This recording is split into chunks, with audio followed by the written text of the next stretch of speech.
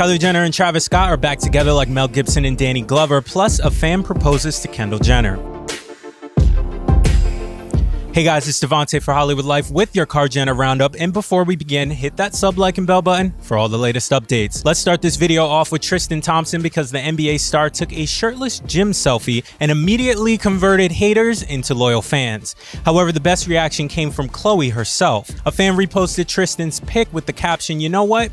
I understand now, girl," and she responded with several laughing emojis. But okay, to some real news, because we now know which Kylie Jenner is a lightweight, and it's none other than Kendall Jenner. However, while she was down for the count, she definitely got a big wake-up call thanks to a fan. We can't show the video, but E! News revealed footage of a fan approaching Kendall to speak with her for a moment.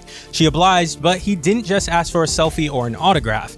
No, he took things to the next level by getting down on one knee and asking for her hand in marriage. Kendall was in disbelief, but also seemed flattered and then said goodbye before hightailing it out of there. Anyway, let's switch gears from Kendall to Kylie. TMZ broke the news that the lip kit mogul and LaFlame are officially back together, only to update the report moments later saying, JK, they're just great co-parents. If you've been keeping up with our Kylie Jenner roundups, then you've known for a while that they're in a great place and are becoming more romantic, but they don't want to officially put the label back on it.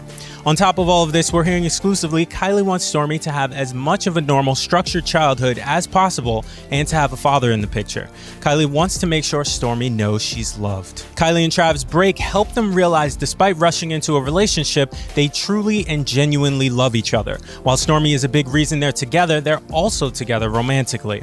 We also have Drake's reaction, but it's not super juicy.